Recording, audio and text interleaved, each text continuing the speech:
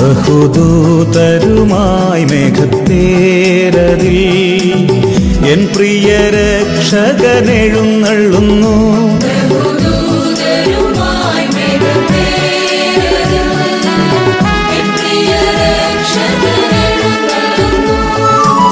സർവമിഴികളും ദർശിച്ചിടുമാ പ്രത്യക്ഷത N യേശു വരുമ്പോൾ.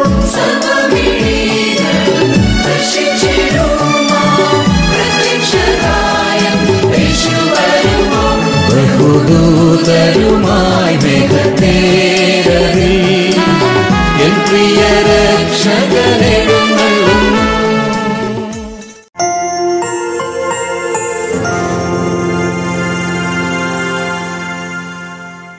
ദൈവത്തിൻ്റെ അതിപരിശുദ്ധമായ നാമം വാഴ്ത്തപ്പെടുമാറാകട്ടെ. മനോഹരമായ ഒരു ശബ്ദത്തിൻ്റെ അനുഭവം കൂടെ ദൈവം നമ്മൾക്ക് നൽകിയ കൃപയോർത്ത് ദൈവത്തെ നന്ദിയോടെ സ്തുതിക്കാം. ആലപ്പുഴ പത്തനംതിട്ട സെക്ഷൻ ഒരുക്കുന്നതായ ഈ ഓൺലൈൻ ശബത്ത് സ്കൂൾ ശുശ്രൂഷയിലേക്ക് ഏവരെയും കർത്തൃനാമത്തിൽ ഞാൻ സ്വാഗതം ചെയ്തുകൊള്ളുന്നു. ഈ ശുശ്രൂഷയുടെ തുടർച്ചയായി നമ്മൾക്കേവർക്കും സത്യപ്രതിഭ ഗാനങ്ങളിലെ 1137 പാട്ട് നമുക്ക് ചേർന്ന് പാടാം. 1137.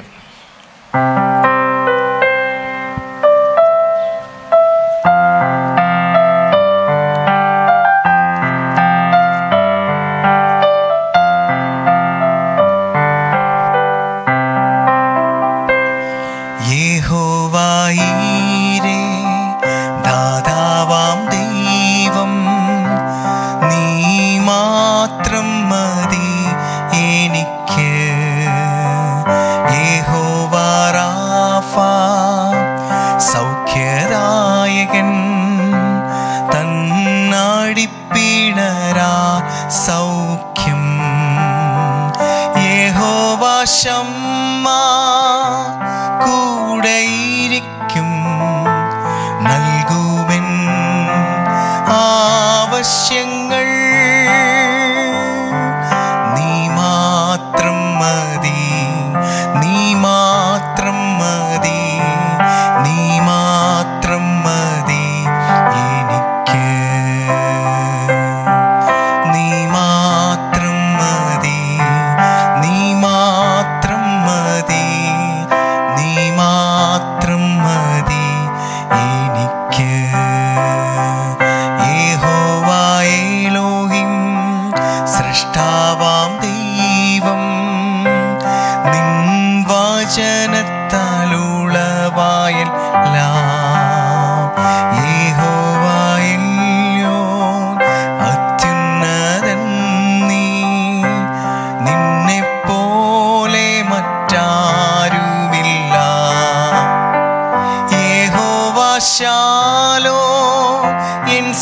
സമാധാനം നൽകി നിൻ ശാന്തി എന്നിൽ. നീ മാത്രം മതി, നീ മാത്രം മതി, നീ മാത്രം മതി എനിക്ക്.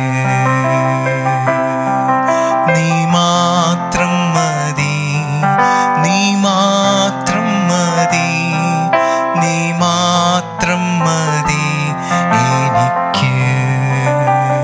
യഹോവ റോഹി, നീ എന്നിടയൻ, എന്നെ എന്നും വഴി നടത്തും.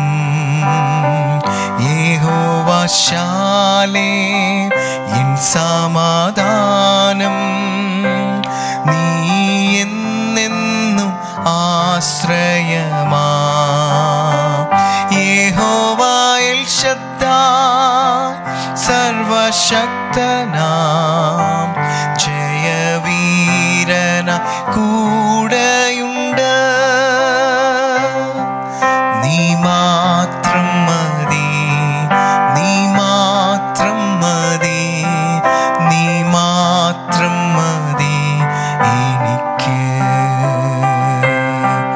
നീ മാത്രം മതി, നീ മാത്രം മതി, നീ മാത്രം മതി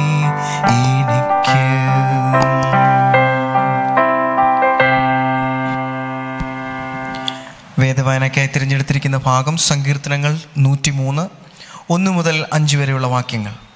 എൻ മനമേ യഹോവയെ വാഴ്ത്തുക, എൻ്റെ സർവാന്തരംഗവുമേ അവൻ്റെ വിശുദ്ധ നാമത്തെ വാഴ്ത്തുക. എൻ മനമേ യഹോവയെ വാഴ്ത്തുക, അവൻ്റെ ഉപകാരങ്ങൾ ഒന്നും മറക്കരുത്. അവൻ നിൻ്റെ അകൃത്യമൊക്കെയും മോചിക്കുന്നു, നിൻ്റെ സകല രോഗങ്ങളെയും സൗഖ്യമാക്കുന്നു. അവൻ നിൻ്റെ ജീവനെ നാശത്തിൽ നിന്ന് വീണ്ടെടുക്കുന്നു.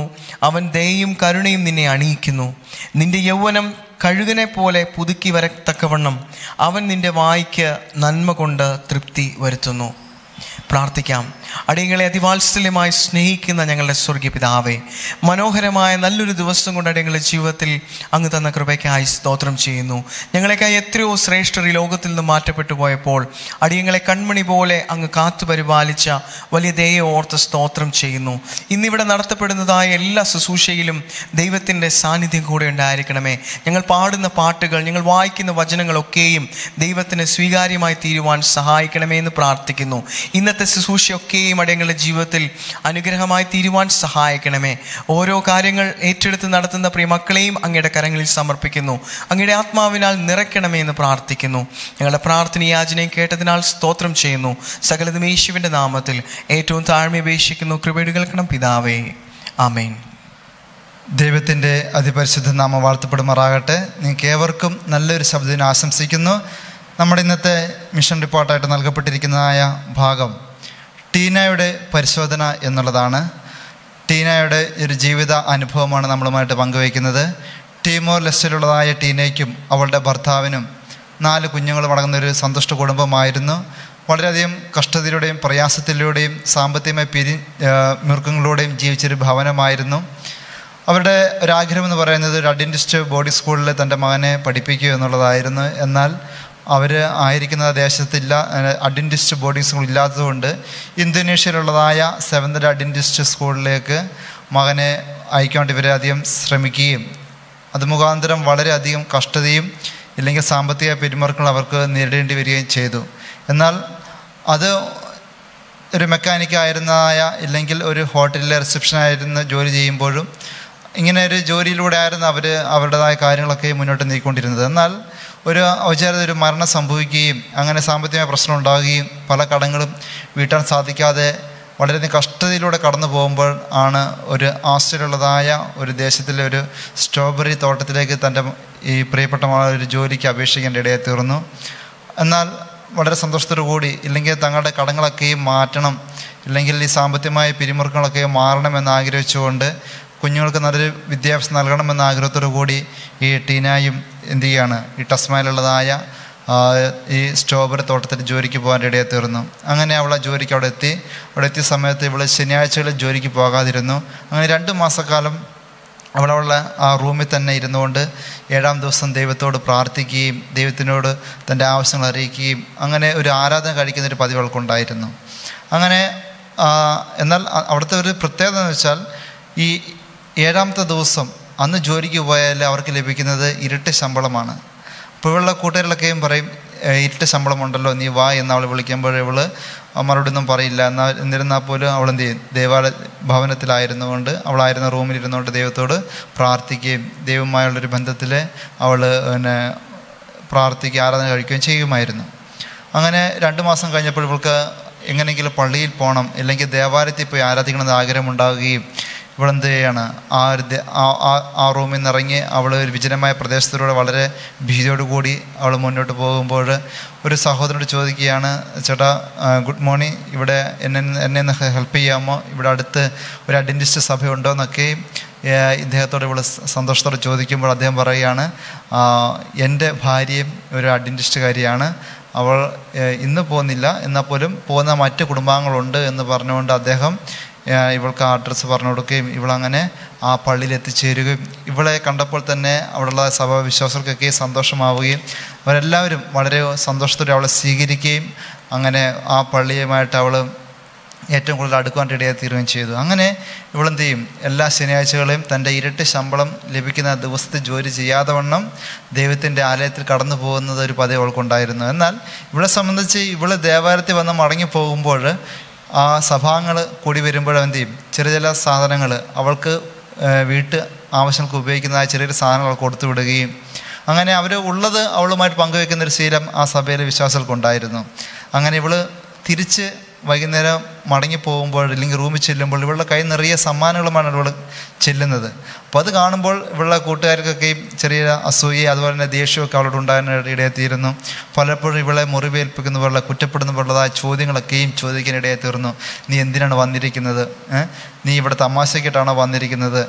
ഇവിടെ ഇരട്ടി ശമ്പളമുള്ള ദിവസം നീ പള്ളിയിൽ പോയിട്ട് വരുന്നു.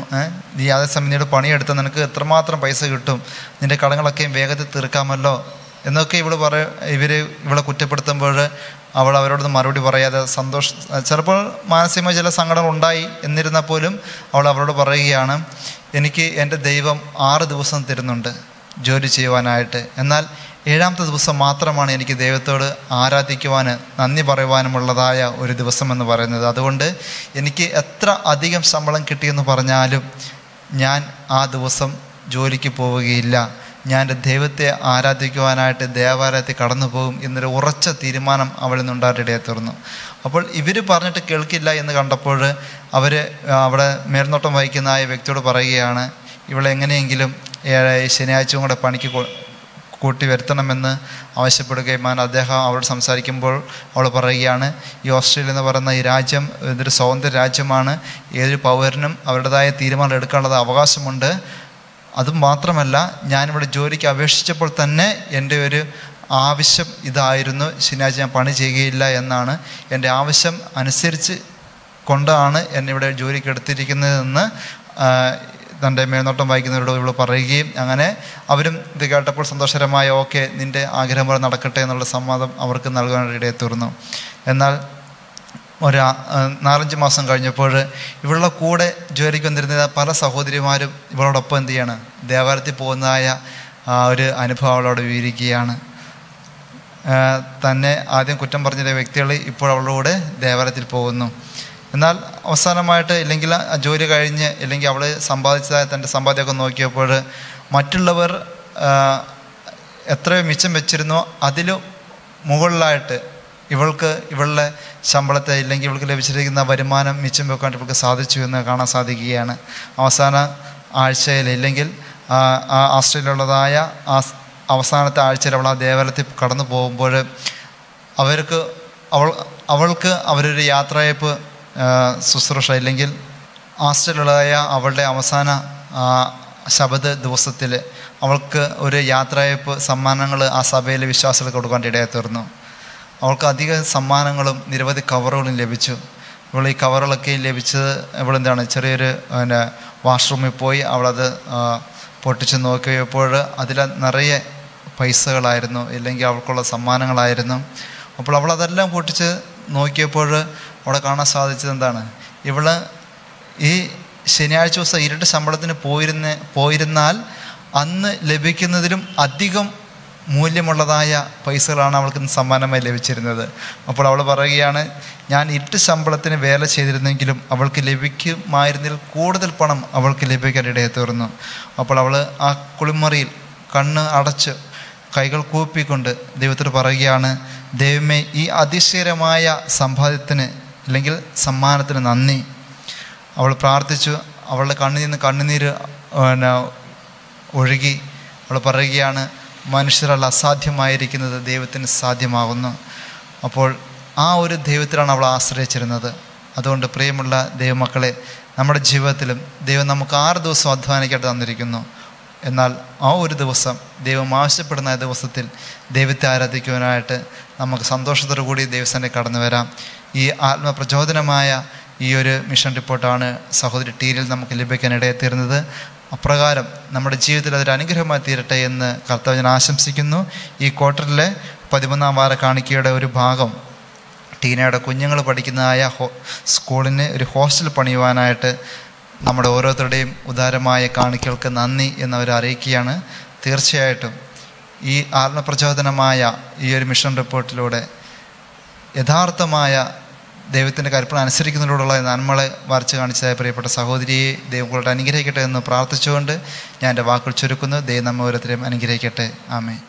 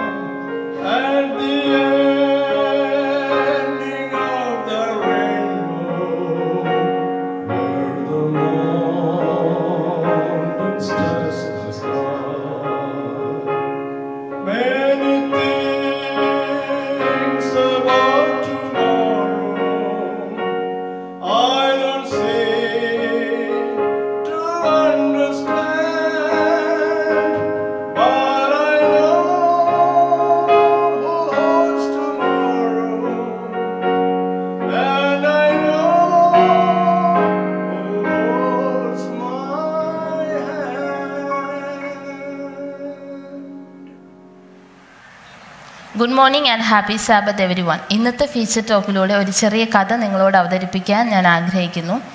ഒരു ദിവസം ഒരു പെൺകുട്ടിയെ അവളുടെ മാതാപിതാക്കൾ കോളേജ് പഠനത്തിനായി ഹോസ്റ്റലിൽ കൊണ്ടാക്കി. അവൾ ആദ്യമായിട്ടാണ് ഹോസ്റ്റൽ ജീവിതത്തിലേക്ക് പ്രവേശിക്കുന്നത്. അവിടെ കൊണ്ടാക്കിയപ്പോൾ അവരുടെ മാതാപിതാക്കൾ ഒത്തിരി ഉപദേശങ്ങൾ നൽകി. അത്ര നാൾ അവരുടെ വീട്ടിൽ അവർ പ്രാക്ടീസ് ചെയ്തു വന്നിരുന്ന എല്ലാ കാര്യങ്ങളും, പ്രെയർ സംബന്ധമായ എല്ലാ കാര്യങ്ങളും ഹോസ്റ്റൽ ജീവിതത്തിലും പറയണമെന്ന് അവളുടെ മാതാപിതാക്കൾ അവരുടെ ഉപദേശിക്കുകയുണ്ടായി. അതെല്ലാം അവൾ സമ്മതിച്ചു. ആദ്യത്തെ വർഷം അതെല്ലാം അവൾ ഫോളോ ചെയ്തു. അവൾ രാവിലെ ഉറക്കം ഉണർന്ന് എഴുന്നേൽക്കുമ്പോൾ പ്രെയർ ചെയ്യുന്നുണ്ടായിരുന്നു.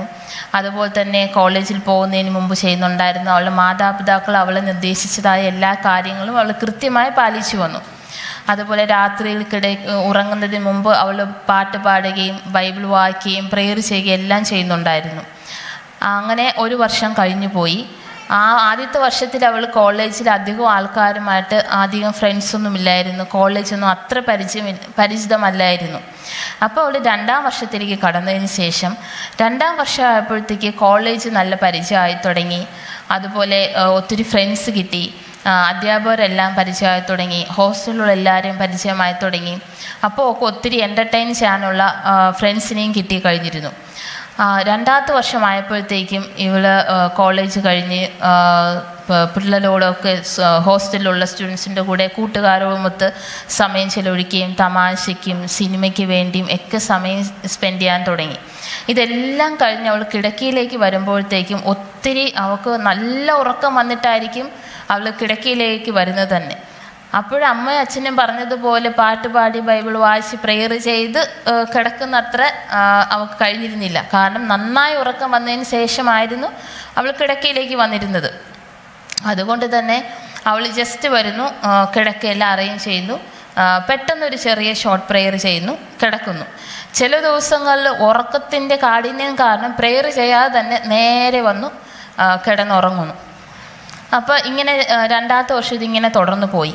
ഒരു ദിവസം രാവിലെ അവൾ നേരത്തെ ഉണർന്ന് വീട്ടിൽ അവൾ വളർന്ന രീതികളും അവളുടെ അമ്മയച്ഛന്മാർ അവളെ പഠിപ്പിച്ച രീതികളും എങ്ങനെയാണ് പ്രെയർ പഠിപ്പിച്ചതും എല്ലാം അവളിങ്ങനെ എല്ലാ കാര്യങ്ങളും അവളിങ്ങനെ ഓർത്തെടുക്കാൻ തുടങ്ങി. കുറേ നേരം അവൾ മൗനമായി കിടന്ന് ബെഡിൽ കിടന്ന് ഇതെല്ലാം ഓർത്തെടുക്കുകയായിരുന്നു. അപ്പോൾ അവൾ ഇപ്പോൾ ചെയ്യുന്ന കാര്യത്തോട് അവൾക്ക് തന്നെ അനുതാപം തോന്നി. ഞാൻ ഇങ്ങനെയൊന്നും അല്ലല്ലോ വളർന്നത്, ഞാൻ ഒത്തിരി മാറിപ്പോയിരിക്കുന്നു, അതുകൊണ്ട് ഞാൻ തന്നെ ചേഞ്ച് ചെയ്യണമെന്ന് അവൾ അങ്ങനെ തീരുമാനിച്ചു. അതിനുശേഷം അവളിങ്ങനെ ചിന്തിച്ചു, രാവിലത്തെ പ്രെയർ ആയിരുന്നാലും രാത്രിയിലത്തെ പ്രെയർ ആയിരുന്നാലും ഒത്തിരി കാര്യങ്ങൾ നമ്മൾ കോമൺ ആയിട്ട് പ്രെയർ ചെയ്യാനുണ്ട്. ഇന്നത്തെ ദിവസം തന്നതിന് ദൈവത്തിന് നന്ദി, ഈ ദിവസത്തിൽ ഞാൻ ചെയ്യാൻ പോകുന്ന കാര്യങ്ങളെല്ലാം ദൈവം കൂടിയിരിക്കണം, എൻ്റെ പോക്കിലും വരവിലും കൂടിയിരിക്കണം, പഠിക്കാൻ വേണ്ട ബുദ്ധിയെല്ലാം തരണം, അങ്ങനെ ഒത്തിരി കാര്യങ്ങൾ. അത് മാതാപിതാക്കൾക്ക് വേണ്ടി, അസുഖമുള്ളവർക്ക് വേണ്ടി. അതുപോലെ രാത്രി വന്ന് പ്രെയർ ചെയ്യുമ്പോഴും ഒത്തിരി കാര്യങ്ങൾ ഇത് റിപ്പീറ്റ് ചെയ്യാറുണ്ട്. ഇതേ കാര്യങ്ങൾ തന്നെ പറയാറുണ്ട്. ഇന്നത്തെ ദിവസം കാത്തുകൊണ്ടതിന് നന്ദി, പഠിക്കാൻ സഹായിച്ചതിന് നന്ദി, അച്ഛനമ്മമാരെ സഹായിക്കണം, അവരുടെ കൂടെ ഇരിക്കണം, അതുപോലെ ഫ്രണ്ട്സിന് വേണ്ടി, പഠനകാലത്തിന് വേണ്ടി, ഇങ്ങനെ ഒത്തിരി കാര്യങ്ങൾ രാവിലെയും രാത്രി എല്ലാ ദിവസവും നമ്മുടെ പ്രെയറിൽ റിപ്പീറ്റഡ് ആയിട്ട് വരുന്നുണ്ട്. അപ്പോൾ അവൾക്കൊരു ആശയം തോന്നി, എന്നാൽ പിന്നെ ഇങ്ങനെ റിപ്പീറ്റഡ് ആയിട്ട് വരുന്ന കാര്യങ്ങളെല്ലാം അവൾ ഓർത്തെടുത്തു. എന്നിട്ട് അവളൊരു ബെഡിൽ നിന്ന് എഴുന്നേറ്റ് ഒരു നല്ല വെള്ള പേപ്പർ എടുത്ത്, വളരെ വൃത്തിയും വെടുപ്പുള്ളൊരു പേപ്പർ എടുത്തിട്ട് വളരെ വൃത്തിയായിട്ട് ഒരു പ്രെയർ എഴുതി. നല്ല ബ്യൂട്ടിഫുൾ പ്രെയർ ഷീ റോട്ട്. നന്നായിട്ട് ഒരു പ്രെയർ എഴുതിയതിന് ശേഷം അവൾ കിടക്കുന്നതായ ബെഡിൻ്റെ ഭിത്തിയിൽ ആ പ്രെയർ ഒട്ടിച്ചു വെച്ചതിന് ശേഷം അവൾ എന്നത്തെയും പോലെ അന്നും അവളുടെ കോളേജ് ജീവിതത്തിലേക്ക് പോയി. രാവിലത്തെ കാര്യങ്ങളെല്ലാം ചെയ്തു കോളേജിൽ പോയി, പഠനമൊക്കെ കഴിഞ്ഞു, തിരിച്ച് ഹോസ്റ്റലിൽ വന്നു. എന്നത്തെയും പോലെ അവൾ ഫ്രണ്ട്സിൻ്റെ കൂടെ പോയി തമാശ അടിക്കാനും അതുപോലെ പഠനകാര്യത്തിനും സിനിമ കാണാനും ഒക്കെ സമയം സ്പെൻഡ് ചെയ്തു. അതിനുശേഷം അന്ന് ബെഡിൽ വന്നപ്പോഴത്തേക്കും ഒത്തിരി നന്നായി ഉറക്കം വന്നതിന് ശേഷമാണ് ഇവൾ ബെഡിൽ വന്നത്. ഈ കുട്ടി വന്നിട്ട് ബെഡെല്ലാം അറേഞ്ച് ചെയ്തു, ബെഡിലിരുന്നു. ജസ്റ്റ് കണ്ണടച്ചിട്ട് പറഞ്ഞു, dear Jesus please look at this paper, ആമേൻ. ഇതൊരു വളരെ ഒരു ചെറിയ എന്താ പറയുക, ഒരു ഷോർട്ട് പ്രെയറാണ് ചെയ്തു, അല്ലേ? ഷോർട്ടസ്റ്റ് പ്രെയർ എന്ന് വേണമെങ്കിൽ പറയാം. പക്ഷേ അവൾ ചെയ്തതിനോട് തെറ്റാണെന്ന് കൂടെ അവൾ റിയലൈസ് ചെയ്തില്ല. കാരണം അവൾ ചെയ്യുന്ന എല്ലാ കാര്യങ്ങളും ഓൾറെഡി ആ പേപ്പറിൽ എഴുതി അവിടെ ഒട്ടിച്ചിട്ടുണ്ടായിരുന്നു. ഈ സ്റ്റോറിയിലൂടെ ഞാൻ നിങ്ങളോട് പറയാൻ ആഗ്രഹിക്കുന്നത്, നമ്മൾ ആരും തന്നെ ഇങ്ങനെ പ്രെയർ ചെയ്യുകയില്ലെന്നും അറിയാം.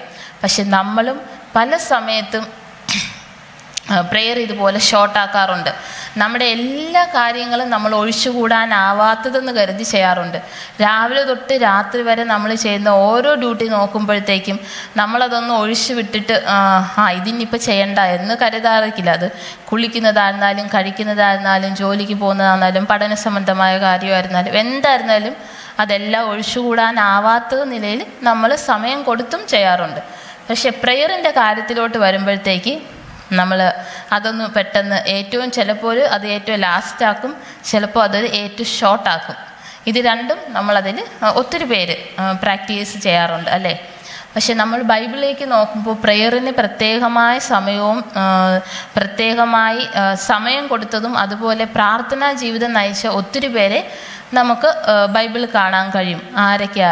ജോബ്. അവരൊക്കെ പ്രെയർ കൊണ്ടാണ് അവർക്ക് അത്ര അനുഗ്രഹം ഉണ്ടായിരുന്നത് അല്ലേ. ജോബ് ആവട്ടെ, ഏലിയാവാവട്ടെ, ദാനിയേലാവട്ടെ, ഇവരെല്ലാവരും തന്നെ പ്രാർത്ഥനാ ജീവിതം നയിക്കുകയായിരുന്നു. അതുപോലെ നമ്മൾ അല്ലാതെ തന്നെ നമുക്ക് മാതൃകയാകാൻ വന്ന യേശു ക്രിസ്തു തന്നെ പ്രാർത്ഥനാ ജീവിതം നമുക്ക് മാതൃക കാണിച്ചിട്ടാണ് പോയിരിക്കുന്നത് അല്ലയോ. ഇവിടെ മത്തായി 26:41 നമ്മൾ വായിക്കുമ്പോൾ, പരീക്ഷയിൽ അകപ്പെടാതിരിപ്പാൻ ഉണർന്നിരുന്ന് പ്രാർത്ഥിപ്പിൻ, ആത്മാവ് ഒരുക്കമുള്ളത്, ജഡമോ ബലഹീനമത്രേ എന്ന് യേശു പറഞ്ഞു അല്ലയോ. അപ്പം നമ്മൾ എല്ലാ ദിവസവും പരീക്ഷയിൽ അകപ്പെടാതിരിക്കേണ്ടതിന് സമയം കൊടുത്ത് തന്നെ പ്രത്യേക സമയം വെച്ച് തന്നെ ഉണർന്നിരുന്ന് പ്രാർത്ഥിക്കേണ്ടതാണ്. ചിലപ്പോൾ നമ്മുടെ പ്രാർത്ഥനയ്ക്ക് അപ്പം തന്നെ ആൻസർ കിട്ടിയെന്ന് വരില്ല.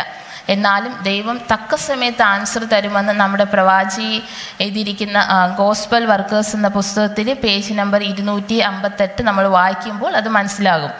നമ്മളെപ്പോഴും ദൈവത്തോട് ചോദിച്ചുകൊണ്ടിരിക്കുക. ദൈവമാണ് നമുക്ക് ബുദ്ധിയും ധൈര്യവും ദൈവത്തോട് കൂടുതൽ വിശ്വാസത്തോടെ ജീവിക്കാനും എല്ലാം നമ്മെ സഹായിക്കുന്നത്. അതുപോലെ തന്നെ to every sincere prayer and answer will come. അതുപോലെ it may not come just as you desire or at the time you look for it, but it will come in the way and at the time that will best meet your need. അപ്പോൾ ഇതിൽ നിന്ന് നമുക്ക് തന്നെ മനസ്സിലാക്കി എല്ലാ ആത്മാർത്ഥമായ പ്രാർത്ഥനയ്ക്കും ദൈവം ഉത്തരം നൽകുന്നതാണ്. അതുപോലെ നമ്മൾ ആഗ്രഹിക്കുന്നത് പോലെയോ നമ്മൾ ആഗ്രഹിക്കുന്ന സമയത്തോ ആയിരിക്കത്തില്ല. പക്ഷെ നമുക്കത് എപ്പോഴാണ് ആവശ്യമുള്ളത് ആ കൃത്യസമയത്ത് തന്നെ ദൈവം നമുക്ക് ആൻസർ തരുന്നതാണ്. അതുപോലെ the prayers U offer in ലോലിനെസ്, in വിയറിനെസ്, in trial, God answers. അപ്പം നമ്മൾ ഒറ്റപ്പെടലും കഷ്ടപ്പാടിലും ഒക്കെ ഇരിക്കുമ്പോൾ നമ്മൾ പ്രെയർ ചെയ്യുന്നതെല്ലാം ദൈവം answer തരുന്നുണ്ടെന്നാണ്. Not always according to your expectation but always for your good. നമ്മൾ എക്സ്പെക്റ്റ് ചെയ്യുന്നത് പോലെ ആയിരിക്കില്ല നമ്മുടെ ആൻസർ കിട്ടുന്നെങ്കിൽ കൂടെയും നമുക്ക് കിട്ടുന്ന ദൈവത്തിൽ നിന്ന് നമുക്ക് കിട്ടുന്ന എല്ലാ ആൻസേഴ്സും നമ്മുടെ നല്ലതിന് വേണ്ടി തന്നെ ആയിരിക്കും. അതുകൊണ്ട് തന്നെ പ്രാർത്ഥനയെ ചുരുക്കാതെ ഏറ്റവും അവസാനത്തെ കാര്യമാക്കാതെ അത് നമ്മൾ ഇന്ന് അനുഭവിക്കുന്ന എല്ലാ അനുഗ്രഹങ്ങളുടെയും താക്കോലാണെന്ന് കരുതി അതിന് സമയം കൊടുത്തുകൊണ്ട് തന്നെ കൃത്യസമയത്ത് പ്രേയർ ചെയ്യാൻ ദൈവം നമ്മളെല്ലാവരും അനുഗ്രഹിക്കുമാറാകട്ടെ. ആമേൻ. ഈ ശുശ്രൂഷയുടെ അവസാനമായി സത്യപ്രദീപ ഗാനങ്ങളിലെ 883 പാട്ട് നമുക്ക് ചേർന്ന് പാടാം. യാഹ് നല്ല ഇടയൻ എന്നും എൻ്റെ പാലകൻ.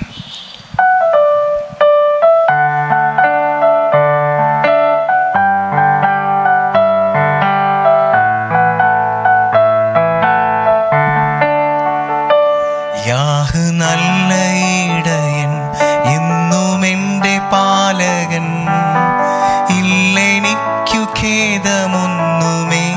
യാഹ് നല്ല ഇടയൻ എന്നും എൻ്റെ പാലകൻ, ഇല്ലെനിക്കു ഖേദമൊന്നുമേ. പച്ചയായ പുൽപ്പുറങ്ങളിൽ സ്വച്ഛമാം നദിക്കരികിലും, പച്ചയായ പുൽപ്പുറങ്ങളിൽ സ്വച്ഛമാം നദിക്കരികിലും ക്ഷേമമായി പോറ്റുന്നെന്നെയും സ്നേഹമോടെന്നേശുനായകൻ. ക്ഷേമമായി പോറ്റുന്നെന്നെയും സ്നേഹമോടെന്നേശുനായകൻ. യാഹ്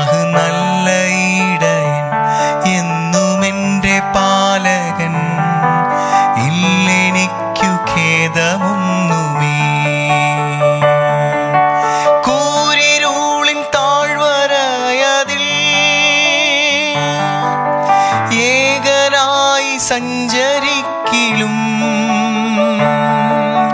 കൂരിരുളിൻ താഴ്വരയതിൽ ഏകനായി സഞ്ചരിക്കിലും ആദി എന്നെ പാർത്തിടുന്നതും ആത്മനാഥൻ കൂടെയുള്ളതാ. ആദി എന്നെ പാർത്തിടുന്നതും ആത്മനാഥൻ കൂടെയുള്ളതാ. യാഹ് നല്ല ഇടയൻ, എന്നും എൻ്റെ പാലകൻ, ഇല്ലെനിക്കു ഖേദമൊന്നുമേ. പ്രാർത്ഥിക്കാം. അടിയങ്ങളെ സ്നേഹിക്കുന്ന സ്വർഗസ്നായ പിതാവേ, ഈ നിമിഷം വരെയും ദൈവം ചെയ്തിരിക്കുന്ന എല്ലാ നൽവരങ്ങൾക്കും എല്ലാ നന്മകൾക്കും നന്ദിയോടെ സ്തോത്രം ചെയ്യുന്നു.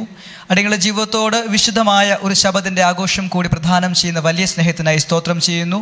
ഈ നിമിഷം അടിയങ്ങളെല്ലാം തിരുക്കരങ്ങളിലേക്ക് താഴ്ത്തി പരമേൽപ്പിക്കുന്നു. പിതാവേ, കർത്താവെ, ഇനിയും ദൈവത്തിൻ്റെ കൃപയിൽ ദൈവത്തെ ആരാധിക്കുവാനും നന്ദി പറയുവാനും ഇനിയും കർത്താവ് അങ്ങ് അവസരം തരുമാറാകണമെന്ന് അപേക്ഷിക്കുന്നു. ഈ നിമിഷം കർത്താവെ, അടിയങ്ങൾ ഓരോരുത്തരെയും തിരുക്കരങ്ങളിലേക്ക് താഴ്ത്തി പരമേൽപ്പിക്കുന്നു. അടിയങ്ങൾ ചെയ്യുന്ന ഓരോ ശുശ്രൂഷകളും ദൈവത്തിന് പ്രസാദകരമായി തീരുവാൻ സഹായിക്കുന്ന വലിയ സ്നേഹത്തിനായി സ്തോത്രം. ദൈവമേ, അടിയങ്ങൾ ഈ സമയം പാഠം പഠിക്കുവാൻ പോകുമ്പോൾ ദൈവത്തിൻ്റെ കൃപ കർത്താവെ പഠിപ്പിക്കുന്ന വ്യക്തിയോട് കൂടി ഇരിക്കുമാറാകണമെന്ന് അപേക്ഷിക്കുന്നു. അടിയങ്ങൾക്ക് ഈ ജീവിതത്തിൽ ആവശ്യമായ ദൂതുകളെ അങ്ങയുടെ പാഠത്തിലൂടെ പ്രദാനം ചെയ്യുമാറാകണമെന്ന് അപേക്ഷിക്കുന്നു.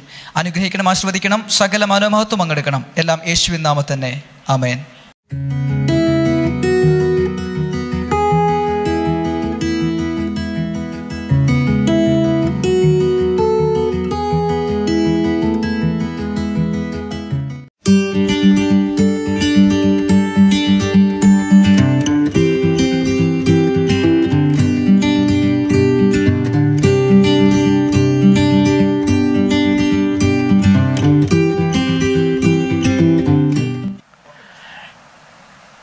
ഈ വിശുദ്ധ ശബദിൽ ദൈവമക്കളായ നമുക്കെല്ലാം ദൈവത്തിന് വചനം പഠിക്കുവാനായിട്ട് വന്നിരിക്കുന്ന ഈ വലിയേറിയ സമയത്തിന് കർത്താവിനെ സ്തോത്രം ചെയ്യാം.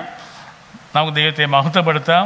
ദൈവമക്കളായ നിങ്ങളെല്ലാവരെയും ഈ ശാബത്ത് ക്ലാസ്സിലേക്ക് സ്വാഗതം ചെയ്യുന്നതിൽ അതിയായ സന്തോഷമുണ്ട്.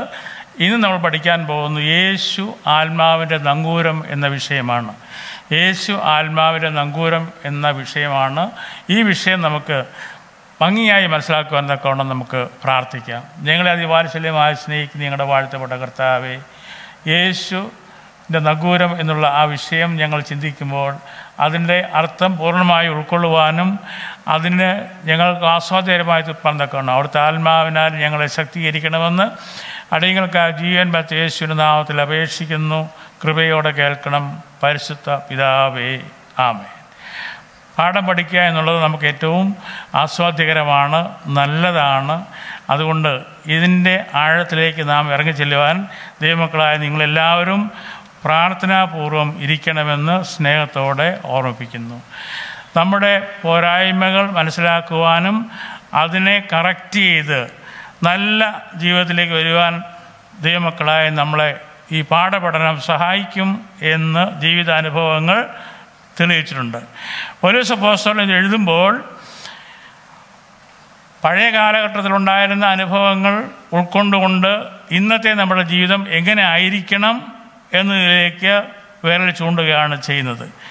ഇവിടെ നമ്മുടെ മനഃപ്പാഠവാക്യം പറയുന്നത് ആ പ്രത്യാശ നമുക്ക് ആത്മാവിൻ്റെ നങ്കൂരം തന്നെ, അത് നിശ്ചയവും സ്ഥിരവും തിരശീലയ്ക്കകത്തേക്ക് കടക്കുന്നതും ആകുന്നു. അവിടേക്ക് യേശു മൽക്കീസദേക്കിൻ്റെ ക്രമപ്രകാരം എന്നേക്കും മഹാപുരോഹിതനായി മുമ്പ് കൂട്ടി നമുക്ക് വേണ്ടി പ്രവേശിച്ചിരിക്കുന്നു എന്നുള്ളതാണ് നമ്മുടെ മനഃപ്പാഠവാക്യം. ഈ മനഃപ്പാഠവാക്യം നമ്മൾ വായിക്കുകയും ധ്യാനിക്കുകയും ചെയ്യുന്നത് നമുക്ക് പ്രചോദനം കൂടുതൽ ലഭിക്കാൻ തക്കവണ്ണം സാധിക്കും. പാഠത്തിൻ്റെ മുഖവരയിൽ നമ്മൾ നോക്കുമ്പോൾ വിശ്വാസമില്ലായ്മ, സ്വയാനുകമ്പ എന്നീ വഴുവഴുപ്പുള്ള പ്രതലത്തിൽ കൂടെ നമ്മൾ യാത്ര ചെയ്യുന്നു എന്നാണ് അവർ പറയുന്നത്. അതായത് വിശ്വാസമില്ലായ്മ, സ്വയം അനുകമ്പ എന്നീ രണ്ട് കാര്യങ്ങൾ നമ്മളെ വഴുതി വലിയ നിരാശയിൽ കൊണ്ടെത്തിക്കുന്നു എന്നാണ് മുഖവരയിൽ പറയുന്നത്. അങ്ങനെ നിരാശയിൽ ചെന്നെത്തി വീണുപോയ അനേകം വീരന്മാരെ നമുക്ക് കാണാൻ സാധിക്കുന്നുണ്ട്. അതുകൊണ്ട് ദൈവമക്കളായ നമുക്ക് അങ്ങനെയുള്ള ഒരു സ്വയാനുകമ്പയും വിശ്വാസമില്ലായ്മയും നമ്മളിൽ ഉണ്ടാകരുത് എന്ന് ആദ്യം തന്നെ നമുക്ക് ചിന്തിക്കാം. നമ്മൾ ഒന്നാമത്തെ ഭാഗത്ത് നമ്മൾ പഠിക്കാൻ പോകുന്നത് എബ്രായ ലേഖനം 6-4-5 വാക്യങ്ങളിൽ ഒരിക്കൽ പ്രകാശനം ലഭിച്ചിട്ട് സ്വർഗീയ ദാനം അനുഭവിക്കുകയും പരിശുദ്ധാത്മാവിനെ പ്രാപിക്കുകയും ദൈവത്തിന് നല്ലവരും വരുവാനുള്ള ലോകത്തിൻ്റെ ശക്തിയും ആസ്വദിക്കുകയും ചെയ്തവർ പിന്മാറിപ്പോയാൽ തങ്ങൾക്ക് തന്നെ ദൈവപുത്രനെ വീണ്ടും ക്രൂശിക്കുന്നവരും അവൻ്റെ ലോകാപവാദം വരുത്തുന്നവരും ആകൊണ്ട് അവരെ പിന്നെ മാനസാന്തരത്തിലേക്ക് പുതുക്കുവാൻ കഴിവുള്ളതല്ല എന്നിവിടെ പ്രസ്താവിക്കുന്നു. ഇപ്രകാരം വിശുദ്ധ പൗലോസ് ഉദ്ദേശിക്കുന്നത് മരുപ്രയാണത്തിൽ ഇങ്ങനെയുള്ളതായ സംഭവങ്ങൾ ഉണ്ടായിട്ടുണ്ട് എന്ന് നമുക്ക് കാണാൻ കഴിയുന്നു. രാത്രി അഗ്നിസ്തംഭം, പകൽ മേഘസ്തംഭം, പാറയിൽ നിന്ന് വെള്ളം, മന്ന, കാടപ്പക്ഷി, 10 ബാധകളുടെ കഠിനമായ ശിക്ഷ, ഇങ്ങനെ അനേകം അനുഭവങ്ങൾ ഉണ്ടായിട്ട് ഇതിൽ നിന്ന് പാഠം പഠിക്കാതെ ഈ പ്രിയപ്പെട്ട ദൈവമക്കൾ ഉദ്ദേശിച്ചതുപോലെ കനാൻ നാട്ടിൽ പ്രവേശിപ്പാൻ തക്കവണ്ണം സാധിച്ചില്ല എന്നുള്ളതാണ് വിശുദ്ധ പൗലോസ് ഇവിടെ ചൂണ്ടിക്കാണിക്കുന്നത്. അതുകൊണ്ട് നമുക്കും അങ്ങനെ എന്ത് ചെയ്യാൻ വരാൻ പാടില്ല എന്നുള്ള കാര്യം നമ്മൾ ഓർത്തിരിക്കുന്നത് നല്ലതാണ്. പിന്നീട് രണ്ടാമത് നമ്മൾ ചിന്തിക്കാൻ പോകുന്നത് പുനഃസ്ഥാപിക്കാൻ അസാധ്യം. പിന്മാറിപ്പോയാൽ അവരെ വീണ്ടെടുക്കുക എന്നുള്ളത് അസാധ്യമാണ് എന്ന് പൗലോസ് ഊന്നി പറയുന്നു. ക്രിസ്തുവിലൂടെ അല്ലാതെ രക്ഷയില്ല. ജഡത്തെ അതിൻ്റെ രാഗമോഹങ്ങളോടുകൂടി ക്രൂശിക്കണം എന്ന് ഗലാത്യ ലേഖനത്തിലും പറയുന്നുണ്ട്. അതുകൊണ്ട് നാം അവനോടുകൂടെ മരിച്ച് അടക്കപ്പെട്ട് ഉയർത്തുന്നേരെങ്കിൽ മാത്രമേ നമുക്കൊരു പുതിയ ജീവിതം ലഭ്യമാകൂ എന്ന് കാണുവാൻ സാധിക്കുന്നു. മരിക്കാൻ മടി കാണിക്കുന്നവർക്ക് എന്ത് ചെയ്യില്ല? പുതിയ ജീവിതം ലഭിക്കുകയില്ല. എബ്രായ ലേഖനം 6:1-4 നമ്മൾ വായിച്ചപ്പോൾ ഈ മരണം സംഭവിക്കുന്നില്ലെങ്കിൽ പുതിയ ജീവിതം ലഭ്യമല്ല എന്ന് നമുക്കതിൽ നിന്നും മനസ്സിലാക്കാൻ തക്കവണ്ണം സാധിക്കുന്നു. പിന്നീട് നമ്മൾ മൂന്നാമത്തെ ഭാഗം നമ്മൾ ചിന്തിക്കുമ്പോൾ പാവങ്ങൾക്ക് ഒരു യാഗവും ശേഷിക്കുന്നില്ല. അതായത് നമ്മൾ നേരത്തെ നമ്മൾ വായിച്ച് കേട്ടതാണല്ലോ, നമുക്ക് വേണ്ടി എല്ലാ കാര്യങ്ങളും ചെയ്തു, അതിൻ്റെ പശ്ചാത്താപത്തിന് വേണ്ടി എല്ലാ കാര്യങ്ങളും ചെയ്തതിന് ശേഷം പിന്നെയും നമ്മൾ പാപത്തിൽ ആണ്ടുപോയാൽ അതിനു വേണ്ടി ഒരു യാഗവും ശേഷിക്കുന്നില്ല എന്നാണ് എബ്രായ ലേഖനം 6-4 വരെയുള്ള വാക്യങ്ങൾ വായിക്കുന്നത്. ഒരിക്കൽ പ്രകാശം ലഭിച്ചിട്ട് സ്വർഗീയ ദാനം ആസ്വദിക്കുകയും പരിശുദ്ധാത്മാവിനെ പ്രാപിക്കുകയും ദൈവത്തിൻ്റെ നല്ല വചനവും വരുവാനുള്ള ലോകത്തിൻ്റെ ശക്തിയും ആസ്വദിക്കുകയും ചെയ്തവർ പിന്മാറിപ്പോയാൽ തങ്ങൾക്ക് തന്നെ ദൈവപുത്രനെ വീണ്ടും ക്രൂശിക്കുന്നവരും ആകൊണ്ട് അവന് ലോകാപവാദം വരുത്തുന്നവരും ആകൊണ്ട് അവരെ പിന്നെ മാനസാന്തരത്തിലേക്ക് നയിക്കുവാൻ കഴിവുള്ളതല്ല എന്ന് അവിടെ പറയുന്നു. ഈ വാക്യം ഇങ്ങനെ പറയുന്നു എങ്കിൽ തന്നെയും യോഹന്നാൻ്റെ ലേഖനം 1 യോഹന്നാൻ 1-9 വാക്യം നമ്മൾ വായിക്കുമ്പോൾ നമ്മുടെ പാപങ്ങളെ ഏറ്റു പറയുന്നുവെങ്കിൽ അവൻ നമ്മുടെ പാപങ്ങളെ ക്ഷമിച്ച് സകല അനീതിയും പോക്കി നമ്മെ ശുദ്ധീകരിപ്പാൻ തക്കവണ്ണം വിശ്വസ്തനും നീതിമാനുമാണ്. അതായത് നമ്മൾ ഒരിക്കൽ തെറ്റിപ്പോയാലും പിന്നെയും നമ്മൾ കരഞ്ഞ് അയ്യോ കർത്താവേ ഞാൻ വീണുപോയി എന്ന് പറഞ്ഞ് അനുദപിച്ച് വരുമ്പോൾ അവൻ നമ്മളെന്ത് ചെയ്യുന്നില്ല? തള്ളിക്കളയേണ്ട സമയമായിട്ടില്ല എന്നാണ് നമുക്ക് കാണാൻ സാധിക്കുന്നത്. 1 യോഹന്നാൻ 2:1 വായിക്കുമ്പോൾ എൻ്റെ കുഞ്ഞുങ്ങളെ, നിങ്ങൾ പാപം ചെയ്യാതിരിപ്പാൻ ഞാൻ ഇത് നിങ്ങൾക്ക് എഴുതുന്നു. ഒരുത്തൻ പാപം ചെയ്തുവെങ്കിലോ നീതിമാനായ യേശുക്രിസ്തു എന്ന കാര്യസ്ഥൻ പിതാവിൻ്റെ അടുക്കൽ ഉണ്ട്. അതുകൊണ്ട് ക്രിസ്തുയേശു ആകുന്ന കാര്യസ്ഥൻ പിതാവിൻ്റെ അടുക്കൽ ഉള്ളത് കൊണ്ട് നമ്മുടെ വീഴ്ചയിൽ എങ്ങനെയെങ്കിലും നമ്മൾ പിടിച്ചു കയറി കർത്താവിനോട് അപേക്ഷിക്കുമ്പോൾ അവൻ ക്ഷമിക്കുന്നു, നമ്മളെ താങ്ങി നിർത്തുന്നു എന്ന് നമുക്ക് കാണാൻ സാധിക്കുന്നു. 2 തെസ്സലോനിക്കർ 2 3-4 വാക്യം നമ്മൾ വായിക്കുമ്പോൾ, ആരും ഏത് വിധേനയും നിങ്ങളെ എന്ത് ചെയ്യരുത്, ചതിക്കരുത്. ആരും ഏത് വിധേനയും നിങ്ങളെ ചതിക്കരുത്. ആദ്യമേ വിശ്വാസത്യാഗം സംഭവിക്കുകയും നാശയോഗ്യനും അധർമ്മമൂർത്തിയുമായവൻ വെളിപ്പെടുകയും വേണം എന്ന് തിരുവചനം പറയുന്നു.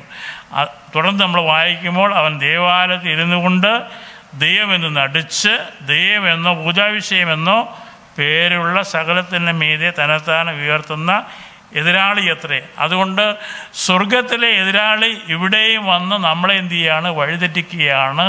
വിശ്വാസത്യാഗം, വിശ്വാസത്തിൻ്റെ കോട്ടം വരുത്തുക എന്നുള്ളതാണ് സാത്താൻ ചെയ്യുന്ന ഏറ്റവും പ്രധാനപ്പെട്ട കാര്യം. അതുകൊണ്ട് നമ്മളെപ്പോഴും ബുദ്ധിയുള്ളവരായിരിക്കണം, സൂക്ഷ്മതയോടുകൂടി ആയിരിക്കണം നമ്മുടെ ജീവിതത്തെ നമ്മൾ കൈകാര്യം ചെയ്യേണ്ടത്. ലൂസിഫർ നമ്മൾ അന്ന് ആദ്യ മാതാപിതാക്കളെ തെറ്റിച്ചു, ഇന്നും നമ്മളെ എന്ത് ചെയ്യുന്നു, നമ്മളെ നോക്കി ഊടാടി നടക്കുകയാണ് എന്ന് കാണാൻ സാധിക്കുന്നു. അതുകൊണ്ട് അങ്ങനെയുള്ള അബദ്ധത്തിൽ നമ്മൾ ഒരിക്കലും എന്ത് ചെയ്യരുത്, വീഴരുത്. യേശുവിനെയും അവൻ്റെ യാഗത്തെയും പരിശുദ്ധാത്മാവിനെയും തിരസ്കരിക്കുക എന്നുള്ളതാണ് സാത്താൻ്റെ ഏറ്റവും പ്രധാനപ്പെട്ട കാര്യം. യേശുവിനെ, അവൻ്റെ യാഗത്തെ, പരിശുദ്ധാത്മാവിനെ തിരസ്കരിച്ച് അല്ലെങ്കിൽ ചവിട്ടി താഴ്ത്തുക എന്നുള്ളതായ ഒരു തീരുമാനത്തിൽ കച്ചകെട്ടി ഇറങ്ങിയിരിക്കുന്നതാണ് പിശാച്. അതുകൊണ്ട് അങ്ങനെയുള്ള പിശാചിൻ്റെ പ്രവർത്തനങ്ങളെ മനസ്സിലാക്കുവാൻ തക്കവണ്ണം നമ്മൾ എപ്പോഴും ശ്രദ്ധാലുക്കളായിരിക്കണം എന്ന് തിരുവചനം പറയുന്നു. പിന്നീട് അടുത്ത ഭാഗം നമ്മൾ ചിന്തിക്കുമ്പോൾ മെച്ചപ്പെട്ട കാര്യങ്ങൾ. ഈ പാഠത്തിൻ്റെ ഭാഗത്ത് 4ാമത്തെ ഭാഗത്ത് പറയുന്നത് മെച്ചപ്പെട്ട കാര്യങ്ങൾ. എന്താണ് മെച്ചപ്പെട്ട കാര്യങ്ങൾ? മഴ പെയ്യുമ്പോൾ, സാധാരണ ഉണങ്ങിയ നിലത്ത് മഴ പെയ്യുമ്പോൾ കുറച്ച് നാൾ കഴിയുമ്പോൾ എന്ത് ചെയ്യും, നല്ല കൃഷി ഉണ്ടാകും. നമുക്ക് ആവശ്യമുള്ളത് എന്ത് ചെയ്യും, അവിടെ കൃഷി ചെയ്തെടുക്കാനെന്നൊക്കെ അവിടെ സാധിക്കും എന്ന് പറഞ്ഞതുപോലെ ഒരു ആശ്വാസവും നമ്മളെ വിത്തുകളെ മുളപ്പിച്ചു കൊണ്ടുവരാനൊക്കെ ഉള്ളതായ പ്രചോദനവും ലഭിക്കുമ്പോൾ അനുഗ്രഹം പ്രാപിപ്പാൻ നമുക്ക് സാധിക്കുന്നു. അങ്ങനെ നല്ല വിത്തുകൾ മുളച്ചു വന്നാൽ അതിൽ നിന്ന് നല്ല ഫലം പുറപ്പെടുവിക്കും. അത് നമുക്ക് ആസ്വദിക്കാൻ സാധിക്കും. അല്ല, 8ാമത്തെ വാക്യം പറയുന്നത്, എബ്രായർ 6:7 വാക്യങ്ങൾ പറയുന്നത്, മുള്ളും ഞെരിഞ്ഞിലുമാണ് മുളയ്ക്കുന്നതെങ്കിലോ എന്ത് ചെയ്യും, അതിനെ ചുട്ടുകളയേണ്ടതായിട്ട് വരും, നശിപ്പിക്കേണ്ടതായിട്ട് വരും എന്ന് കാണുവാൻ സാധിക്കുന്നു. മുള്ളും ഞെരിഞ്ഞിലും എന്ന് പറയുമ്പോൾ ഈ കള മുളച്ചു വരാനായിട്ട് അതിന് ഒരു പ്രോത്സാഹനവും കൊടുക്കേണ്ട ആവശ്യമില്ല, താനെ എന്ത് ചെയ്യും, അത് വളർന്നു വരും. അതുപോലെയല്ല, ദൈവ വചന സംബന്ധമായി മുന്നോട്ട് പോകണമെങ്കിൽ അതിന് പ്രോത്സാഹനം വേണം. അതിനെ എപ്പോഴും ഫീഡ് ചെയ്തുകൊണ്ടിരിക്കണമെന്ന് നമുക്ക് കാണാൻ സാധിക്കുന്നു. എബ്രായ ലേഖനം 11 അധ്യായം നമ്മൾ വായിക്കുമ്പോൾ വിശ്വാസ വീരന്മാരുടെ ഒരു നീണ്ട പട്ടിക തന്നെ നമുക്ക് കാണാൻ കഴിയുന്നുണ്ട്. വിശ്വാസ വീരന്മാരുടെ ഒരു നീണ്ട പട്ടിക തന്നെ അവിടെ പറയുന്നുണ്ട്. മോശ തൻ്റെ കൊട്ടാരത്തിലെ ആ താൽക്കാലിക സുഖത്തെക്കാളും തൻ്റെ ജനത്തോടു കൂടെ കഷ്ടം അനുഭവിക്കുന്ന ആൾ നല്ലത് വിചാരിച്ച് അങ്ങനെ ഇറങ്ങിപ്പോന്നു. അങ്ങനെ എല്ലാ പിതാക്കന്മാരെല്ലാം അങ്ങനെ ഇറങ്ങിപ്പോകുന്നവരാണ്. അവിടെ പീഡനവും പ്രയാസവും എല്ലാം നമുക്ക് ഉണ്ടാകും എന്ന് പറയുന്നുണ്ട്. അങ്ങനെയുള്ള ആ ഒരു തീരുമാനത്തിലേക്കാണ് നമ്മൾ എന്ത് ചെയ്യേണ്ടത്, വരേണ്ടത് എന്ന് വെളിപാട് പുസ്തകം 11 അധ്യായം 12ാമത്തെ വാക്യം വളരെ പ്രശസ്തമായ രീതിയിൽ പ്രസ്താവിക്കുന്നുണ്ട്. വെളിപാട് 14:12 പറയുന്ന ദൈവകൽപ്പനയും യേശുവിലുള്ള വിശ്വാസവും കാത്തുകൊള്ളുന്ന വിശുദ്ധന്മാരുടെ സഹിഷ്ണുത കൊണ്ട് ഇവിടെ ആവശ്യം. ദൈവകൽപ്പനയും യേശുവിലുള്ള വിശ്വാസവും കാത്തുകൊള്ളുന്ന വിശുദ്ധന്മാരുടെ സഹിഷ്ണുതയുള്ള വിശുദ്ധന്മാരായിരിക്കണം. അവർ ദൈവകൽപ്പന അനുസരിക്കണം എന്ന് ഇവിടെ ഊന്നി പറയുകയാണ്. അങ്ങനെ ഉള്ള ഒരു ജീവിതം നയിക്കാൻ നമുക്ക് സാധിക്കുന്നില്ലെങ്കിൽ നമുക്ക് മുന്നോട്ട് പോകാൻ ഒരിക്കലും കഴിയുകയില്ല എന്നുള്ളതാണ്. അപ്പോൾ കർത്താവിൻ്റെ കൽപ്പനയനുസരിക്കണം, കർത്താവിനെ വിശ്വസിക്കണം, കർത്താവിൻ്റെ വിശ്വാസം നമുക്കുണ്ടായിരിക്കണം. പിന്നീട് നമ്മൾ സഹിഷ്ണുത, കഷ്ടങ്ങൾ സഹിക്കേണ്ടതായിട്ട് വരും. ധാരാളം പ്രയാസങ്ങളുണ്ടാകും. ക്രിസ്ത്യ ജീവിതം വളരെ പ്രയാസങ്ങൾ നിറഞ്ഞതാണ്, ഞെരുക്കങ്ങൾ നിറഞ്ഞതാണ്, കണ്ണുനീര് നിറഞ്ഞതാണ്. അവിടെ എല്ലാ ക്ലേശങ്ങളുമുണ്ട്. എന്നാൽ ഇതിനെല്ലാം ആശ്വാസം നൽകുവാനായിട്ട് ലഭിക്കാനായിട്ട് നമുക്ക് എന്ത് ചെയ്യുന്നു? സാധ്യമാകുമെന്നാണ് ദൈവത്തിൻ്റെ വചനം പറയുന്നത്. വീണ്ടും നമ്മൾ മുന്നോട്ട് പോകുമ്പോൾ ഈ പാഠത്തിൻ്റെ 5ാമത്തെ ഭാഗം നമ്മൾ പഠിക്കുമ്പോൾ യേശുവിൻ്റെ നങ്കൂരം എന്നുള്ളതാണ്. യേശുവിൻ്റെ നങ്കൂരം വളരെ ശ്രേഷ്ഠമേറിയ ഒരു കാര്യമാണ് യേശുവിൻ്റെ നങ്കൂരം എന്നുള്ളത്. കാരണം നങ്കൂരം എന്ന് പറഞ്ഞാൽ നമുക്കറിയാം, കപ്പൽ യാത്രയൊക്കെ ചെയ്യുന്നവർ എവിടെയെങ്കിലും നിൽക്കണമെങ്കിൽ എന്ത് ചെയ്യും? നങ്കൂരമിട്ട് നിൽക്കും. ഇല്ലെങ്കിൽ ഈ കപ്പൽ അങ്ങോട്ടും ഇങ്ങോട്ടും ഒഴുകി പോകും. അപ്പോൾ നങ്കൂരം എന്നുള്ളത് ഏറ്റവും ശ്രേഷ്ഠമാണ്. അത് സ്ഥിരമായി നിൽപ്പാന്നൊക്കെ വേണം നമ്മളെ സഹായിക്കുന്നു. നമ്മൾ അങ്ങോട്ടോ ഇങ്ങോട്ടോ തെന്നിപ്പോകുവാൻ ഒരിക്കലും ഇടയാവുകയില്ല എന്നാണ് അതിനോട് അർത്ഥമാക്കുന്നത്. യേശുവിൻ്റെ സ്വർഗാരോഹണം നമുക്കുള്ള രക്ഷയുടെ ഉറപ്പാണ് എന്ന് ഈ പാഠം നമ്മളെ പഠിപ്പിക്കുന്നു. യേശുവിൻ്റെ സ്വർഗാരോഹണം നമുക്കുള്ള രക്ഷയുടെ ഉറപ്പാണ്. ഇങ്ങനെ ആ യേശുവിനെ നമുക്ക് എവിടെ കാണുവാൻ സാധിക്കും? പിതാവിന് മുമ്പിലുള്ള യേശുവിൻ്റെ സാന്നിധ്യമാണ് ആത്മാവിൻ്റെ നങ്കൂരമെന്ന് ഈ പാഠം നമ്മളെ പഠിപ്പിക്കുന്നു. പിതാവിൻ്റെ മുമ്പിലുള്ള യേശുവിൻ്റെ സാന്നിധ്യം, യേശുവിൻ്റെ സാന്നിധ്യം പിതാവിൻ്റെ കൂടെ ഉണ്ട്, പിതാവിൻ്റെ അടുക്കൽ യേശു ഉണ്ട് എന്നുള്ളതാണ് നമ്മുടെ വലിയ സന്തോഷം. പിന്നെ നമുക്ക് ഭയപ്പെടേണ്ട കാര്യമില്ല. നമുക്ക് ആരെയും അതുകൊണ്ട് നമ്മളെ തകർത്ത് കളയുമ്പോൾ ഒന്നും പേടിക്കേണ്ട കാര്യമില്ല. എന്ത് വന്നാലും നമ്മളെ രക്ഷിപ്പാനായിട്ട്, നമ്മളെ സഹായിപ്പാനായിട്ട്, നമ്മോടുകൂടെ ഇറങ്ങുവാനൊക്കെ തീച്ചൂളയിൽ ഇറങ്ങിയവനായ കർത്താവ്, നമ്മൾ അഗ്നിക്ക് തുല്യമായ പരീക്ഷകൾ നമുക്ക് അനുഭവപ്പെടുമ്പോൾ അവിടെ കർത്താവിൻ്റെ സാന്നിധ്യം ഉണ്ടായിരിക്കും എന്നുള്ളതാണ് അവിടെ നിന്ന് നമ്മൾ പഠിക്കാമെന്നൊക്കെ നമുക്ക് ഇടയാകുന്നത്. അതുകൊണ്ട് ദൈവത്തിൻ്റെ മക്കളുടെ ജീവിതം വലിയ പോരാട്ടം നിറഞ്ഞതാണ് എന്ന് നമുക്ക് കാണാൻ സാധിക്കുന്നു. നമ്മുടെ ജീവിതം എങ്ങനെയുള്ളതാണ്? പോരാട്ടമുള്ള ജീവിതമാണ്, ഒരു നിസ്സാരമായ ജീവിതമല്ല എന്ന് കാണുവാനൊക്കെ കാണാൻ സാധിക്കുന്നത്. കർത്താവിൻ്റെ ശിഷ്യന്മാരെ കുറിച്ച് നമ്മൾ പഠിക്കുമ്പോൾ കർത്താവിൻ്റെ ശിഷ്യന്മാരെല്ലാവരെയും ഒരുപോലെ സ്നേഹിച്ചു. ശിഷ്യന്മാരെ കർത്താവ് ഒരുപോലെ സ്നേഹിച്ചു. എന്നാൽ വീണ്ടും നമ്മൾ അതിനെക്കുറിച്ച് ചിന്തിക്കുമ്പോൾ ഒരു ശിഷ്യൻ എപ്പോഴും കർത്താവിൻ്റെ അടുക്കൽ കാണും. അതാരായിരുന്നു? യോഹന്നാൻ അപ്പോസ്തലൻ. അത് പ്രായത്തിൽ താൻ കുറവായിരുന്നു. അതുകൊണ്ട് ഒരു ശിശുവിനോട് തുല്യമായ വളരെ ചെറുപ്പമായ ഒരു രീതിയാണ് യോഹന്നാൻ അപ്പോസ്തലൻ പ്രകടിപ്പിച്ചിരുന്നത് എന്ന് നമുക്ക് കാണാൻ കഴിയുന്നു. കാരണം ഇപ്പം നമ്മൾ ഒരു വീട്ടിൽ കുറേ മക്കളുണ്ടെങ്കിൽ ഏറ്റവും ഇളയ ആളെന്ത് ചെയ്യും? പിതാവിൻ്റെ മടിയിൽ കയറിയിരിക്കും. അതുപോലെ എപ്പോഴും യേശുവിനോട് അടുത്ത് നിൽക്കുന്ന ഒരു സ്വഭാവമാണ് യോഹന്നാൻ അപ്പോസ്തലൻ ഉണ്ടായിരുന്നത് എന്ന് കാണാൻ കഴിയുന്നു. അപ്പോൾ ഇങ്ങനെയുള്ള യേശുവിനോട് അടുത്ത് നിൽക്കണം എനിക്ക് എന്നുള്ള ചിന്ത എപ്പോഴും നമ്മളിൽ ഉണ്ടായി യേശുവിൽ നിന്ന് നമ്മൾ അകന്നു പോകാതെ നമ്മൾ എന്ത് ചെയ്യണം? ജീവിക്കേണ്ടത് ഏറ്റവും ആവശ്യമാണ്. അത് നമുക്കൊരു മാതൃകയാണ് എന്ന് കാണുവാൻ കഴിയുന്നു. അതുകൊണ്ട് ദൈവത്തിൻ്റെ മക്കളായ നമ്മൾ ഈ തിരുവചന ഭാഗം പഠിക്കുമ്പോൾ നമ്മൾ സ്ലിപ്പായി പോകാതെ, നമ്മൾ തെന്നിപ്പോകാതെ, നമ്മൾ വീണ് പോകാതെ എപ്പോഴും നമ്മൾ എന്ത് ചെയ്യണം? സൂക്ഷിക്കണം. നമ്മുടെ ജീവിതത്തിൽ വീണു പോകാനൊക്കെ കൊണ്ട് നമുക്ക് ഇടയാക്കുന്ന അനേക കാര്യങ്ങളുണ്ട് എന്നുള്ളതിൽ നമ്മുടെ തെറ്റായ വിശ്വാസം അല്ലെങ്കിൽ വിശ്വാസത്തിൽ നമ്മൾ തകർന്നു പോകുന്നത് സ്വയം അനുകമ്പ, ഇങ്ങനെ രണ്ട് കാര്യങ്ങൾ നമ്മളെ എന്ത് ചെയ്യുന്നു? വിശ്വാസത്തിൽ നിന്നും വ്യതിചലിക്കാനൊക്കെ ഇടയാക്കുന്നു എന്ന് നമ്മൾ ചിന്തിക്കുകയുണ്ടായി. അതുപോലെ തന്നെ വചനത്തിൻ്റെ നന്മ നമ്മൾ രുചിക്കുന്നവരായിരിക്കണം. കാരണം വചനത്തിൻ്റെ നന്മ നമ്മൾ അനുഭവിച്ച് അതുകൊണ്ട് ഇസ്രായേൽ ജനങ്ങൾക്ക് പറ്റിയതുപോലെ നമ്മൾ എന്ത് ചെയ്യരുത്? ഒരിക്കലും തകർന്ന് തരിപ്പണമായി വാഗ്ദത്ത നാളിൽ പ്രവേശിക്കാനതൊക്കെ വണ്ണം അതിൻ്റെ പടിവാതിൽകളിൽ വെച്ച് അവസാനിക്കേണ്ടി വരാൻ പാടില്ല എന്നാണ് നമ്മളെ പാഠം പഠിപ്പിച്ചത്. അതുകൊണ്ട് ഇതിനെ പുനഃസ്ഥാപിക്കാനൊക്കെ വണ്ണം നമ്മൾ ശ്രമിക്കുമ്പോൾ നമ്മൾ മരണത്തിൻ്റെ അനുഭവം നമുക്കുണ്ടാകണം. അതാണ് നമ്മൾ ചിന്തിച്ചത്. മരണത്തിൻ്റെ അനുഭവം, മരിച്ചവരായിരിക്കണം.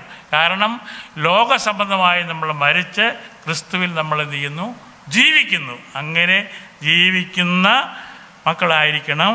അങ്ങനെ മുന്നോട്ട് പോകാനാണ് ദൈവത്തിൻ്റെ വചനത്തിൽ കൂടെ നമ്മുടെ ഇന്നും ആഹ്വാനം ചെയ്തിരിക്കുന്നത്. അതുപോലെ തന്നെ ഒരിക്കൽ പ്രകാശം ലഭിച്ചു, പിന്നെ നമുക്ക് അതിൽ നിലനിന്നില്ല എങ്കിൽ തീർച്ചയായിട്ടും ദൈവത്തിനെ വീണ്ടും വീണ്ടും ചവിട്ടി താഴ്ത്തുന്നവരായി തീരാതെ, അതിനെ നശിപ്പിക്കുന്നവരായി തീരാതെ അതിൽ ജ്വലിപ്പാനൊക്കെ ഉണ്ടെന്ന് നമ്മൾ എന്ത് ചെയ്യണം, ഉറ്റു ശ്രമിക്കണമെന്ന് ദൈവത്തിൻ്റെ വചനം നമ്മളോട് ഊന്നി പറയുന്നു. അങ്ങനെ കർത്താവിൻ്റെ മക്കളായി നമ്മൾ ലോകത്തിൽ ജീവിക്കുമ്പോൾ നമുക്ക് തന്നിരിക്കുന്ന ഈ വെളിച്ചം, ഈ നശിപ്പിക്കാനായിട്ട് ശ്രമിക്കുന്ന ലൂസിഫറിനെ മനസ്സിലാക്കുവാനും അവനോട് എതിർത്ത് നിന്ന് നമ്മുടെ വിശ്വാസത്തിൽ വീരന്മാരായി മെച്ചപ്പെട്ട ജീവിതം നയിച്ചുകൊണ്ട് വിശ്വാസ വീരന്മാരുടെ പട്ടികയിൽ നമ്മൾ ഉയർന്നു കാണുവാനും ദൈവകൽപ്പനയിലുള്ള വിശ്വാസവും കാത്തോടെ ജീവിക്കേണ്ടതായ സാഹചര്യത്തിൽ എത്രമാത്രം സഹിഷ്ണുത നമുക്ക് ആവശ്യമാണോ അതെല്ലാം സഹിച്ചുകൊണ്ട് പൂർണ്ണ സമർപ്പണത്തോടുകൂടി മുന്നോട്ട് പോകാൻ തക്കവണ്ണം ഇന്നത്തെ പാഠം നമ്മെ ആഹ്വാനം ചെയ്യുന്നു. ജീവനുള്ള ദൈവത്തിൻ്റെ കൽപ്പന അനുസരിച്ച് ആ വിശ്വാസത്തിൽ നിലനിൽക്കുവാനും അത് അന്ത്യം വരെയും സഹിച്ച് മുന്നോട്ട് പോകാനും തക്കവണ്ണം ഇന്നത്തെ പാഠപഠനം നമ്മളെ സഹായിക്കട്ടെ എന്ന് പറഞ്ഞുകൊണ്ട് ഈ പാഠം അവസാനിപ്പിക്കുന്നു. ദൈവം നമ്മളെ അനുഗ്രഹിക്കുമാറാകട്ടെ. ആമേൻ. നമുക്ക് പ്രാർത്ഥിക്കാം. ഞങ്ങളെ അതിവാത്സല്യമായി സ്നേഹിക്കുന്ന നിങ്ങളുടെ വാഴ്ത്തപ്പെട്ട കർത്താവേ, അതിമനോഹരമായ തിരുവചന ഭാഗം ഞങ്ങൾക്ക് ചിന്തിപ്പാൻ കർത്താവ് സഹായിച്ച വലിയ കൃപയ്ക്കായി സ്തോത്രം. പിതാവിൻ്റെ അടുക്കൽ ഉള്ള യേശുവാകുന്ന ആ നങ്കൂരം ഉള്ളപ്പോൾ ഞങ്ങൾക്ക് ഭയപ്പെടുവാനില്ല, ഞങ്ങൾക്ക് വിഷമിക്കാനില്ല. ഏതവസ്ഥ ഞങ്ങൾക്ക് വന്നാലും സാത്താൻ ഞങ്ങളെ ഏതെല്ലാം നിലയിൽ തകർക്കുവാൻ തക്കവണ്ണം ശ്രമിച്ചാലും ഈ തകർച്ചയിൽ ഞങ്ങൾ പട്ടുപോവുകയില്ല എന്നുള്ള ഉറച്ച തീരുമാനമെടുത്തുകൊണ്ട് ഉയരത്തിലേക്ക് നോക്കി യാത്ര ചെയ്യുവാൻ സഹായിക്കണമേ എന്ന് പ്രാർത്ഥിക്കുന്നു. മനോഹരമായ ഒരു ശാബത്ത് സ്കൂൾ പാഠപഠനം ഞങ്ങൾക്ക് വേണ്ടി കർത്താവ് ഒരുക്കിയതിന് വേണ്ടി സ്തോത്രം. അതിൽ പഠിച്ച കാര്യങ്ങൾ, ചിന്തിച്ച കാര്യങ്ങൾ ഞങ്ങളുടെ ജീവിതം അന്യം വരെ നിലനിർത്താൻ ഇടയാക്കണമേ എന്ന് പ്രാർത്ഥിക്കുന്നു. ഞങ്ങളുടെ കുറവുകളെ അവിടുന്ന് ക്ഷമിക്കണമേ എന്ന് പ്രാർത്ഥിക്കുന്നു. പരിശുദ്ധാത്മാവിനാൽ ഞങ്ങളെ ശക്തീകരിച്ച് ബലപ്പെടുത്തി അന്ത്യം വരെ കർത്താവിൻ്റെ നിയമങ്ങളും ചട്ടങ്ങളും പൂർണ്ണമായി അനുസരിച്ചുകൊണ്ട് യാത്ര ചെയ്യുവാനും അവസാനമായി ഞങ്ങളുടെ കർത്താവിനെ മുഖാമുഖമായി കാണുവാനും ഇടയാക്കണമെന്ന് അടിയങ്ങൾക്ക് ആ ജീവൻ വച്ച യേശുവിൻ്റെ നാമത്തിൽ ഏറ്റവും താഴ്മയായി അപേക്ഷിക്കുന്നു. കൃപയോടെ കേൾക്കണം പരിശുദ്ധ പിതാവേ. ആമേൻ.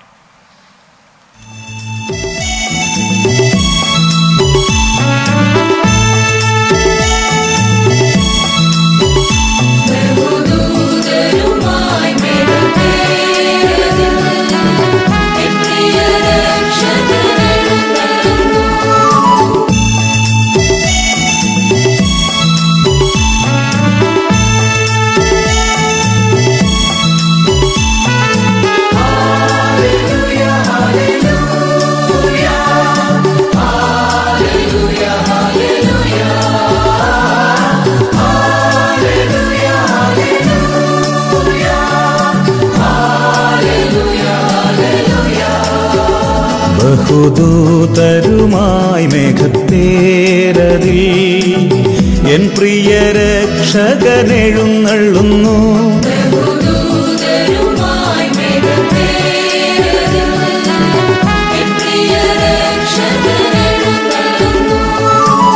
സർവമിഴികളും ദർശിച്ചിടുമാ പ്രത്യക്ഷതയൻ യേശു വരുമ്പോൾ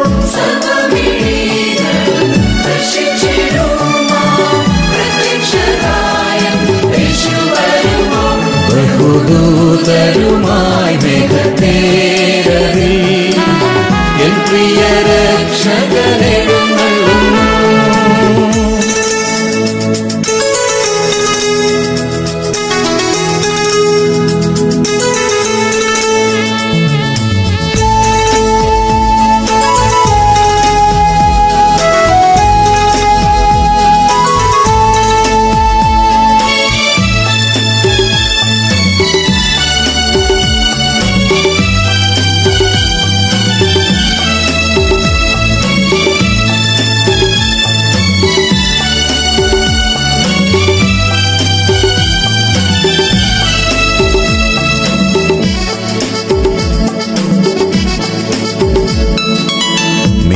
പിണർ പോൽ ശോഭിക്കുമാദിനം പ്രധാന ദൂതൻ തൻ കാഹളം കേട്ടിടുമ്പോൾ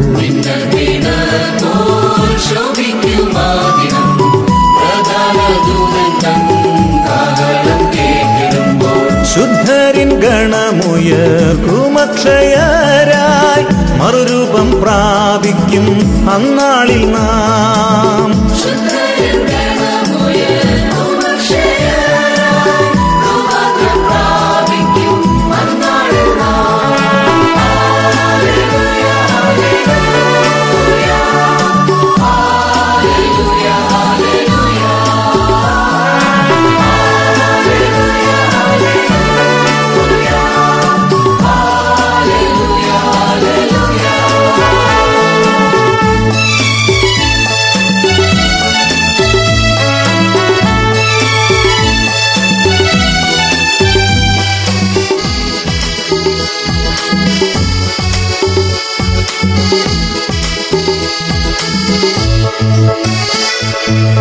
തൻ വരവിൻ ദിനം അത്ഭുതമാം ദിനം, രോഗദുഃഖാദികൾ മാറിടുമാ ദിനം.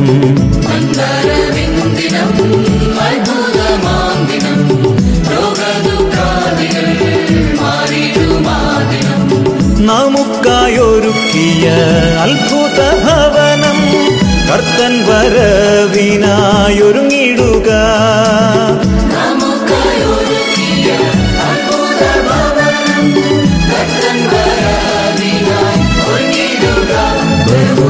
ബഹുദൂതരുമായി മേഘത്തേരതിൽ എൻ പ്രിയ രക്ഷകനെഴുന്നള്ളുന്നു.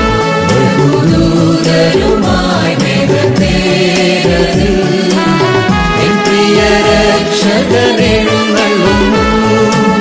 സർവമിഴികളും ദർശിച്ചിടുമാ പ്രത്യക്ഷതയൻ യേശു വരുമ്പോൾ.